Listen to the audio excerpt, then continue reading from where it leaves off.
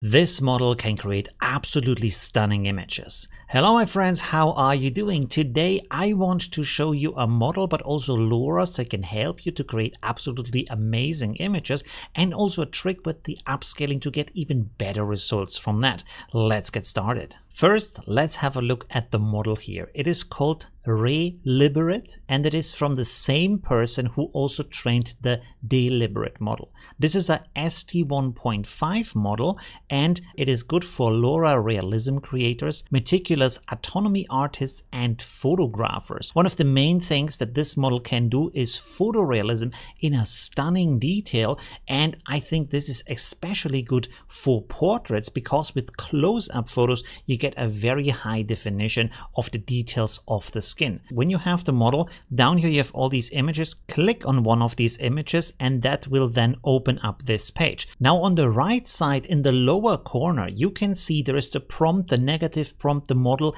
and the other settings that have been used here. So that can give you a lot of input in how to prompt for this, how to adjust for that, what kind of sampler to use for that. But also you can spot in the prompt sometimes, for example, LoRAs that have been used, but also negative embeddings that have been used. They stand out to you often by the strange kind of names they have. They're not normal prompts word. They kind of sound different. Often they are also connected to a weight. So from that you can then use Google to search for what kind of negative embedding or LoRA that might be, and this will give you a huge advantage. Now when we look at these image examples here, they are just stunning from the quality, and I have to say that they have a resolution and also quality of the skin texture that is really amazing, and I have to question if this has been done simply in automatic 1111 through different methods, or if this is using an external upscaler like for example chainers, which I'm gonna do a video about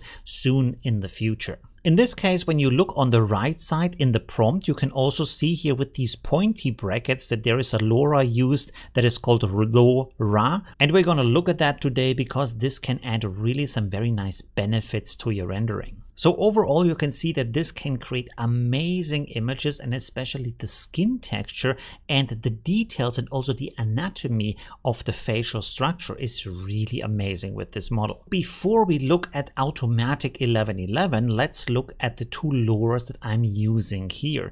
One is the LowRA that we just saw in that prompt. What this is doing is that it creates this kind of low light situation. Now the huge benefit of a light like this is of course that because of the light coming from the side onto the skin texture or onto finer textures, this will highlight the texture by creating a higher contrast, and because of that making these details more visible. This is an old trick from photography, and of course it also works with AI. So using this to create a higher texture in the skin and by that also make it seem like it has a lot more details is a really good way to improve the quality of the images. The second LoRA is called Detail Tweaker. I already made a video about that. Really check that out because this can really improve the quality of your images. Now what this does is it simply adds more details to your image, and this LoRA can be used in a weight range from 2 down to -2,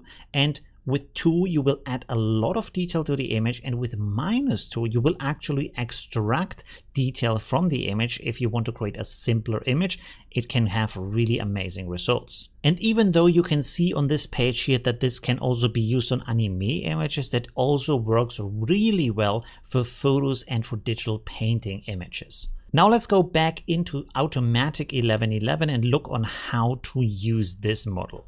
First of all, you're loading the model as usual. It is using clip skip 1 because it's a photo model, so you don't need to change anything up here.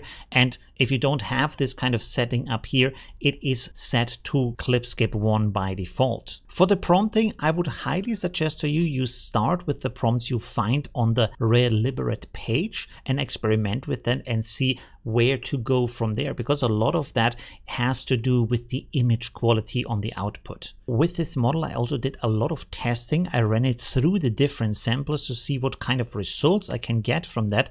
And surprisingly, DDIM makes a comeback with this model because I found that I get really nice results with this sampler. I also got very good results from the Euler sampler, but I found that often with the ancestral samplers, I didn't get as good results. The ancestral samplers are all of the samplers that have a small a in the name. Now here for the sampling method, I'm setting DDIM. For the steps, I'm setting 40. So this needs more sample steps than you would use with, for example, Euler ancestral. But at the same time, DDIM is rendering rather fast through these steps. Interestingly enough, when you have a close-up where the face is large in the image, I turned restore face off because I found that I get better details without restore face.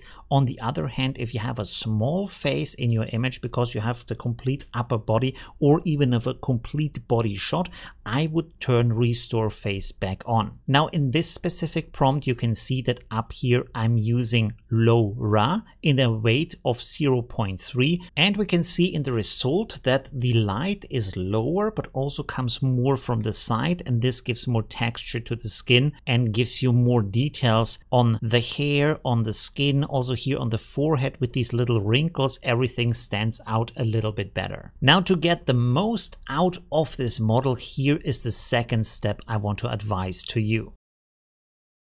So we are in image to image right now. When we scroll down to the settings, I want you to leave the size as it is. Don't upscale with image to image here.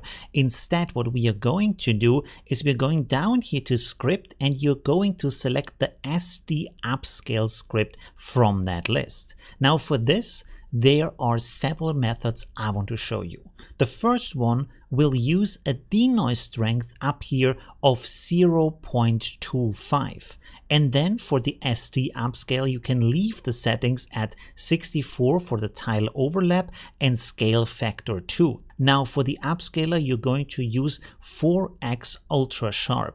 I will have this linked in the video description. I will show you at the end of the video in what kind of folder this model and also the LoRAs go. When everything is set up like this, hit the generate button and wait for this to render through. This is going to render through 9 images one after another with a 512 by 768 resolution of the tiles of the image, and then stick the image together to a high resolution image, but as you can see here, with really amazing detail. However, if you want to have at this point even more detail in your image, here are the changes we are going to do for the second method. At the end of your prompt, you're going to make a comma and a space, and then click here on this pink button, and you're going to load the Add Detail Lora. Then for the weight of this, we're going to set 2 as the highest weight. Click again on the pink button to close the LoRA field. Now we are going to scroll down and we are looking at the denoise strength. Here we're going to set this a little bit higher to 0.35. You can experiment with even go higher with the denoise setting. This will change the look of the image a little bit,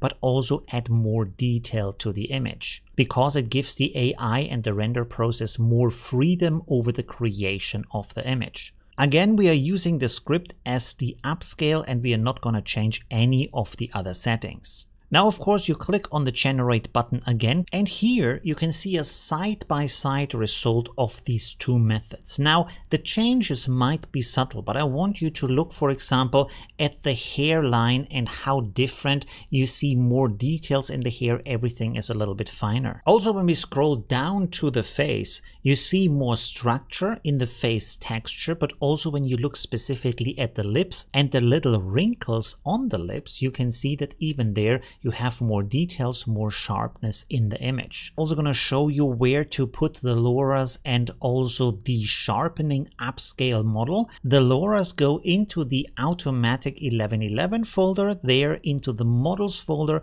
and in there you can see you have a LoRA folder, so all of the LoRAs go in there. And for the Ultrasharp upscaling model, you want to put this also in the models folder, but in there into the ESRGen folder. I would restart Automatic 1111 so it checks through all of these folders and has access to the newest models you want to use. Let me know in the comments what other tricks you know to get even better quality out of this. Thanks for watching and hit that subscribe button. Bye!